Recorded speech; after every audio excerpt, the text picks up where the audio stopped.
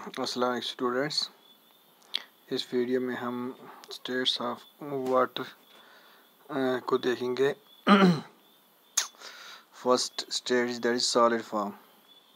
तो solid form का आपको पता है, सॉलिड फॉर्म में वाटर कब होता है? जब जो वाटर है वो आइस की फॉर्म में होगा या सोलर की फॉर्म में, ये स्नो की फॉर्म में होगा। तो ये ग्लेशियर्स पे होता है ऐसा। तो first thing is water in solid form on the earth present in the form of glaciers, snow-covered mountains and ice caps at the polar region। जैसे मैंने आपको बताया, सॉलिड की फॉर्म में अगर आपने वाटर को देखना है तो ये आपको कहाँ मिलेगा? ये आपको स्नो की फॉर्म में मिलेगा या आपको ग्लेशियर्स की आइस की फॉर्म में मिलेगा। जो ग्लेशियर्स भी होता है ये आप रेफ्रिजरेटर में देख सकते हैं, बहुत सारा आइस हम बनाते हैं वहाँ पे, और स्नो भी हमें पता है क्या होती है। उसके बाद लिक्विड फॉर्म में हमें पता है ये यूजुअल लेक्स रिवर्स में मिलेगा, और गैसेस फॉर्म में ये कहाँ पे मिलेगा? वाटर वेपर्स की शेप में, ये क्लाउड्स की शेप में मिलेगा। ठीक है, तो solid form of water can be converted into liquid form by heating. Solid को हम कैसे लिक्विड बना सकते हैं? बाय हीटिंग से। और लिक्विड को कैसे गैस बना सकते हैं? बाय हीटिंग से। तो उस प्रोसेस को कहते हैं इवापोरेशन। और ये आपका गैसेस फॉर्म को वापस कन्वर्ट करना लिक्विड में, उसको हम बोलते हैं क्या? Condensation. Liquid form can be converted into ice bye freezing. ठीक है, तो ये फ्रीजिंग से वापस आ सकता है। तो नाउ द वाटर साइकिल हम देखते हैं। वाटर साइकिल क्या है? The cycle movement of water from the earth to the atmosphere and back to the earth through various processes is called as water cycle or hydrological cycle.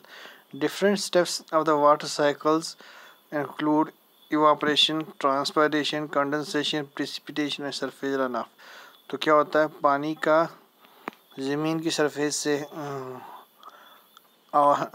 हवा में जाना, clouds बनना, फिर वापस क्लाउड वापस बरसते हैं पानी की सूरत में ज़मीन पे। तो इसी को कहते हैं वाटर साइकिल या हाइड्रोलॉजिकल साइकिल। इसमें पहला जो स्टेप है वो है इवापोरेशन। तो इवापोरेशन आपको पता है, पानी जो है ओशन, रिवर्स, लेक्स में जो है वो इवापोरेट होता है बाय सन्स हीट। सन्स की हीट की वजह से, गर्मी की वजह से, जब सूरज की गर्मी उस पर पानी पे पड़ती है तो वो वेपर्स में चेंज होता है। इस प्रोसेस को क्या बोलते हैं? इस प्रोसेस को बोलते हैं इवापोरेशन। तो evaporation can also be take place from wet cloth. तो वेट क्लोथ जो कपड़े हम गीले बाहर डालते हैं, वहाँ पे भी पानी जो है वो इवापोरेशन के ज़रिए कहाँ चला जाता है? हवा में चला जाता है। उसके बाद क्या होता है? Plants also contribute in water. दूसरा स्टेप है ट्रांसपायरेशन। तो वाटर साइकिल में प्लांट्स भी कंट्रीब्यूट करते हैं। Large amount of water vapours through transpiration. जो पानी, उनके लीव्स से जो पानी है वो बाहर निकलता है बाय ट्रांसपायरेशन। प्लांट्स को बोलते हैं transpiration. They take a water for various purposes. The rest of the water is released into the air in the form of water vapors by the process of transpiration। ठीक है, तो जो बहुत सारा पानी उनके लीव से बाहर आता है by the process of transpiration. तो कंडेंसेशन क्या होता है? जो पानी ऊपर चला गया वेपर्स की शेप में, वो बाद में ठंडा हो जाएगी। जब वेपर्स जो है ठंडे हो जाएंगे तो वो बरसेंगे वापस पानी की सूरत में, कहाँ पे? ज़मीन पे। तो इसको बोलते हैं कंडेंसेशन। और प्रीसिपिटेशन किसको बोलते हैं? All this droplets collect to form bigger drop of water.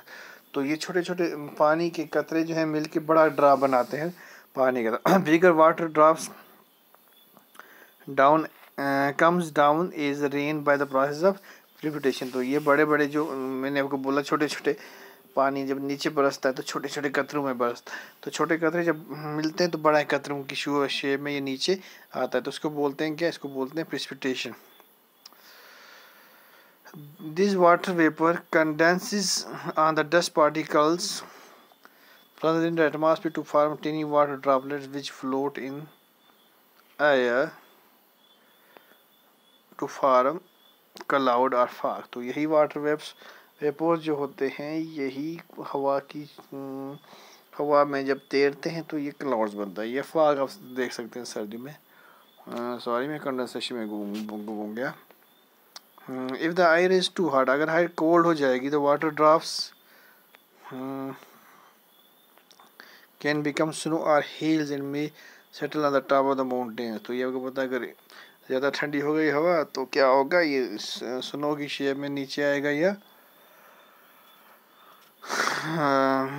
Heal ओलू की शेप में नीचे आएगा। उसके बाद surface run out, some amount of water rain water is absorbed by the soil and settles down is ground water. तो कुछ पानी जो है ज़मीन में जज़ब हो जाता है, तो इसको बोलते हैं ग्राउंड वाटर। ठीक है, बहुत ज़्यादा वाटर जो है वो फ्लो हो जाता है ज़मीन से, तो ड्राउ में चला जाता है, जेनू में चला जाता है। तो rain also wash away the top most layer of the soil. तो इससे क्या होता है, उसकी सॉइल की ऊपर वाली सतह को ये बह के ले जाते हैं। ठीक है, तो ये था वाटर साइकिल आपका। तो 4-5 प्रोसेस होते हैं इसमें। नेक्स्ट जो है नेचुरल कैलेमिटीज़ हम नेक्स्ट वीडियो में पढ़ेंगे। आज की वीडियो में हम इतना ही पढ़ेंगे।